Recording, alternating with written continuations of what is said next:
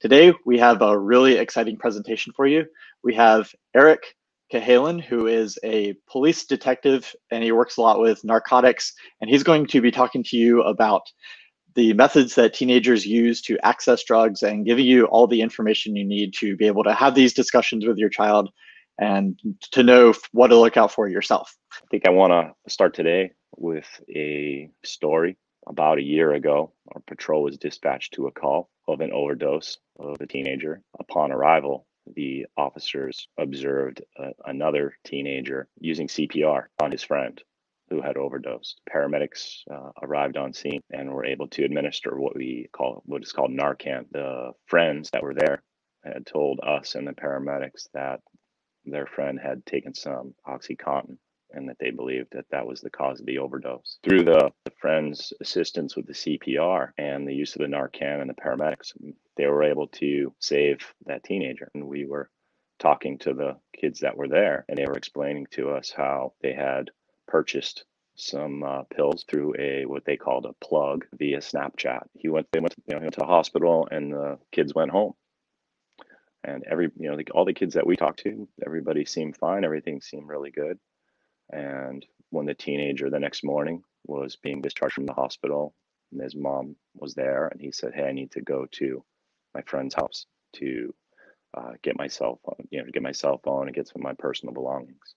So they drove to the house, and the front door was open, and the mom had gone up the stairs.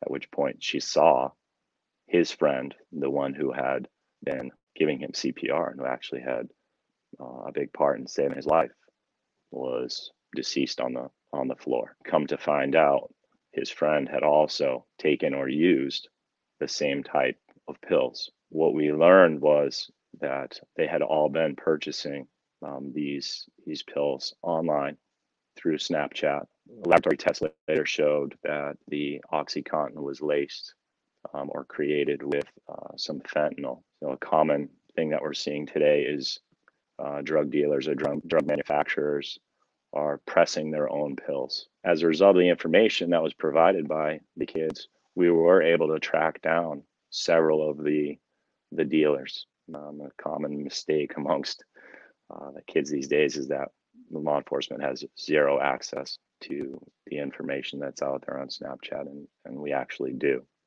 And through a long investigation, we were actually able to arrest some of the people involved in the sales of these kinds of drugs that are being made accessible to teenagers online through various platforms.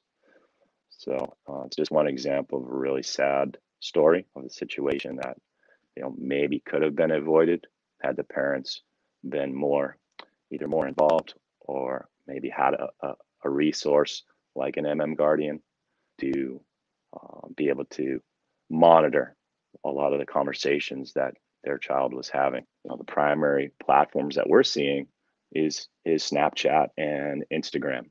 Those are two very popular platforms. The reason again for the use is both the buyer and the seller are under this misconception that they can't be tracked at all, which isn't true. It can be, but it's much more secure than a lot of the other alternatives of just the basic cell phone, basic texting or photos and things like that. And what Snapchat does is it offers a massive marketplace to the seller in kind of a virtual world where they are buffered and a little bit sealed off. They have ways that they can vet or clear the buyers, and they do that through asking for live snaps, photographs, where are they at in the moment, and law enforcement just doesn't really have that capability. The reality is, even in using the platform, there still has to be typically a face-to-face meet, and that's really dangerous, right? So they're meeting strangers via these platforms. They're communicating and connecting. False sense of security, as if they're getting to know the person that they're going to deal with. They're getting a false sense that the drugs that they're about to purchase or the products that they're going to purchase are safe because the dealer's showing them live photographs, or they're opening the package to let's say if it's going to be a prescription medication like Adderall, they're going to open a package or show them a pill bottle. Like, look how, this stuff is pure, it's great. Well, that's not actually what they're going to be buying. And then there's the actual meetup, the risks of meeting a stranger at a remote location and bringing money. Seems obvious to what the dangers are to that. The other side of that is then they're going to purchase a product and a drug that they have really no knowledge about where it was created or how it was made. Talk about some of the drugs that kids are purchasing today. We're seeing as young as elementary school into middle school, vape products, vapes, the little plugins. They're purchasing those via an online platform. They get introduced to what we call plugs, is one terminology. Traps, TRAPZ, traps is another. Those are two pretty popular terms that they use for the seller on the internet or on these platforms. They don't know where the vaping products obviously come from. Again, the chemicals that are in there, the substances that are being used. Marijuana is a big one. Marijuana today is not marijuana of the 60s and the 70s or even the 80s. Marijuana today is strong. It's grown synthetically. It has much more of an impact on a developing brain and body. Some of the terminology online that you'll see related to marijuana, they call them trees. You'll see things like emojis, like maple leaves or palm trees, broccoli or Christmas tree. To me, the next one up these days are a lot of the pills. So Adderall, OxyContin, oxycodone.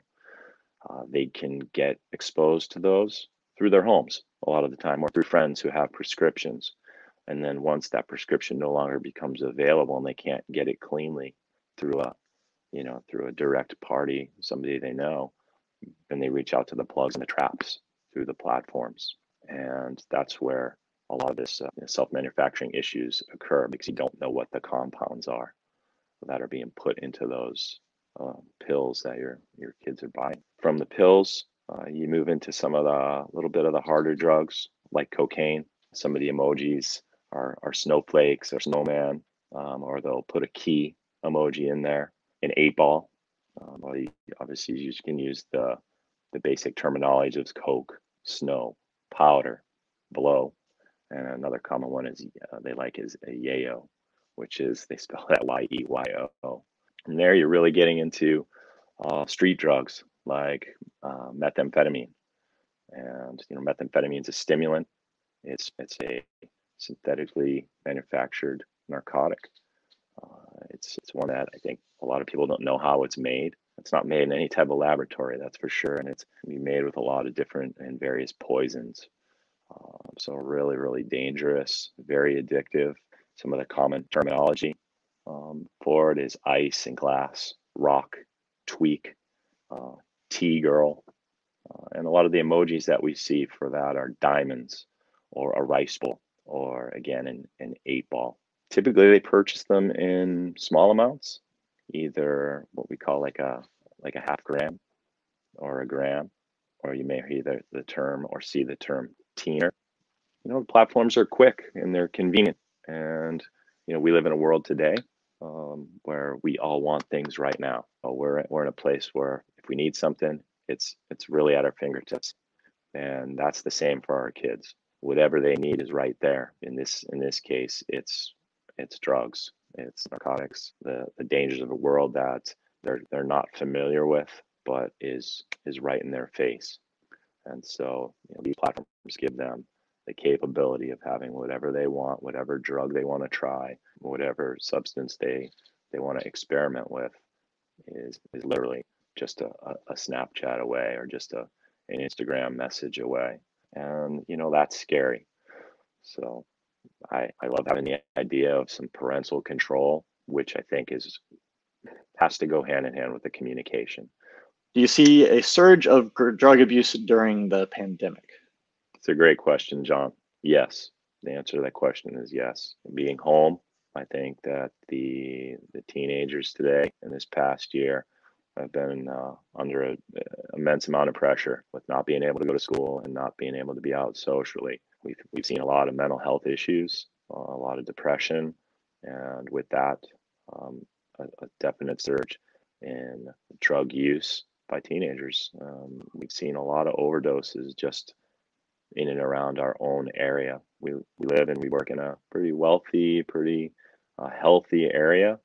And so if we're seeing that here, you just have to imagine that that's translating and it's radiating throughout the country. And I think studies are starting to show that being at home during the pandemic and homeschooling and kids locking themselves behind their door, and then parents also being under a lot of pressure, whether it's working from home or having to find different ways to provide for their families, which may include having to not be at home in a situation where kids typically wouldn't be alone all day. We've been analyzing our data as far as the alerts, and there's been a pretty big uptick in all sorts of categories, from suicide alerts to drug alerts. So this kids being shut inside, it's definitely led to some severe consequences. So parents need to make sure they're very, very open with their children about this stuff and keeping a close eye on them. There's nothing more dangerous than downtime. I had a question that I just thought of from your story when you were talking about the teen who overdosed from the drugs he got on Snapchat. You mentioned that he was treated and released. Was there any sort of penalty that he encountered due to doing the drugs? Or because one thing that I imagine a lot of kids would experience is their friend is overdosing maybe, and they know they should call 911, but they're worried about getting in trouble. So how would you handle that from your law enforcement perspective? I mean, so first of all, here in Southern California, if you call 911 and somebody's overdosed and we respond as law enforcement or paramedics, even if there's some drugs there, some type of narcotics that clearly is for personal use, there's not going to be charges. We're not in the business of getting kids in trouble after they've already made a mistake. I mean, really, it's going to be about getting them help, not about getting them charges, so to speak.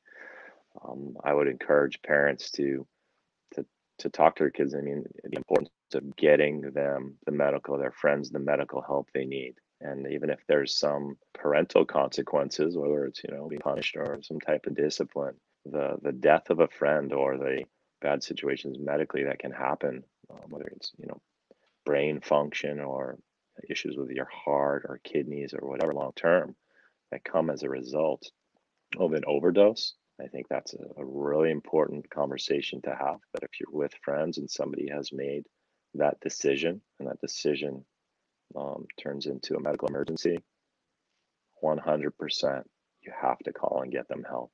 The police aren't going to come there with the intention of arresting all the friends because their friend overdosed. That won't be the primary intention of being there. It's to get your friend help. And then there's also, there's a little personal accountability when you're making decisions, but the other side of that far outweighs, again, any type of discipline that you may receive, which will be minimal. Really will be about, why did you make this decision? And now how can we intervene and help you so you make a better one? And we're not doing this anymore. Yeah, I think it's definitely important to talk to your kids and make sure that they're not scared of asking for help.